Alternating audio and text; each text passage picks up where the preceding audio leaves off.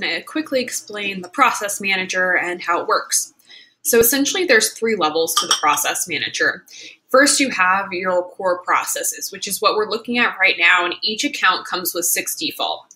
You can add to those core processes by using this plus sign and creating a new core process. So put in the title, the description, and then when you're assigning an owner, this is pulling up the accountability chart seat. So you can see each time I hover over a seat, it's going to tell me who sits in that seat so I can select a user. That field is not required. All you have to enter is a title.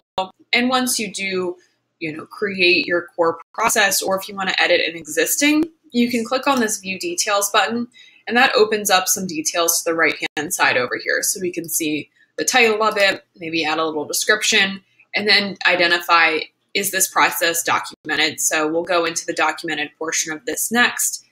Is it followed by all? So these are not based off anything. These are just you saying, is it followed by all, yes or no? Is it effective, yes or no? So you can fill in both of those. And then you can also attach specific measurables to it. These are going to pull from your scorecard on that data page. And then you can also add attachments. So you'll see these 2 options as we go throughout, because as we build down, so if I click to view steps, we can see I have the second level being the steps of the process. So within HR, we can have a way that we hire, that we onboard, that we give feedback, and so on within here. And if I want to get a better view of it, I can always zoom out too to see more information at one time.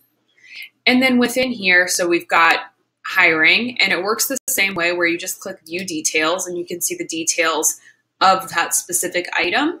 And then, usually people add the description area just to kind of add some details about why they're doing it or how you would do it. You can see, you can put links within here. So if you use any outside resources like Google Docs or any like CRM or project management systems that you want to link directly to, I definitely encourage you to do that, because then somebody can just be reading this and then click into there and see exactly where they want to go. The details section you can see is laid out right here in the bullet point format. So a lot of people will use this for any sort of checklist or ordering of items. So you can add new items or rearrange those like so. And then again, add attachment, add measurables, add attachments. The attachments feature, you can use any sort of document. So even if you want to add a video or forms people need to fill out or anything like that, really make this your resource center for anything somebody would need to know about, in this example, hiring. So I just closed those details, and now we're back to our main view where we can see our core process at the top and then our steps down below. And we can go down one more layer. So if we have sub-steps that we want to build out for, let's say, onboarding, we would click the plus sign here.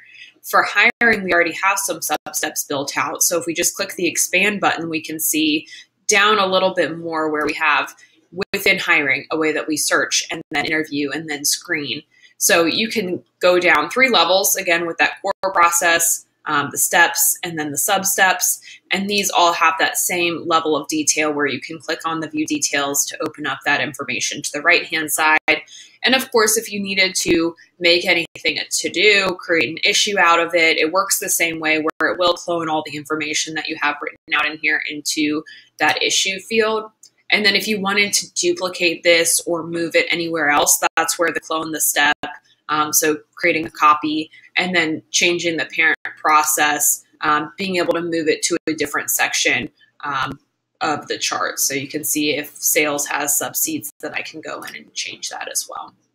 And then the process link is just so that you have a link directly to this item. So if you're communicating with somebody about that, you could click that to copy it, and then, Slack, email, however you communicate to that person, send the link, and then they would be able to open it up specifically to this step or sub-step. And that's your basics of the process system. So you can see here we have just the HR one completely built out. I encourage you to think through this for your organization, or again, go into those other processes and just use the plus sign to start adding steps, sub-steps, or new core processes. So it'll kind of guide you as you hover over these, what you'll be looking at or what you'll be editing for each of those sections. So please don't hesitate to reach out. We're happy to help. and good luck building out your processes. Thanks.